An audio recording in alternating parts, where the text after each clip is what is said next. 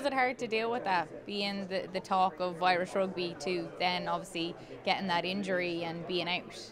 Yeah, I think so because like 2018 was obviously a brilliant year, and like I think there was a bit of luck mixed in there as well. I kind of came into an Ireland team that were already performing brilliantly, and then got a couple of intercepts and a few run-ins, as lads like to tell Create your me. luck as well. Yeah, but and kind of following that for a few years afterwards, like I felt like I was still playing really well, but maybe those opportunities weren't popping up for me, and then like picking up an injury for a year was just really frustrating at the time. But it's like I was saying before, it's just one of those things you have to learn how to deal with it, and when you learn how to deal with it, it makes it easier.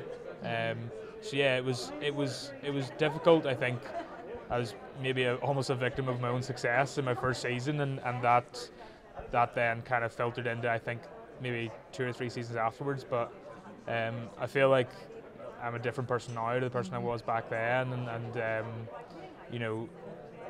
I think I'm able to deal with the place that I'm at right now a lot more, and I'm actually just really enjoying my rugby at the moment. I'm really enjoying being a dad and being a teammate and just kind of getting on with it.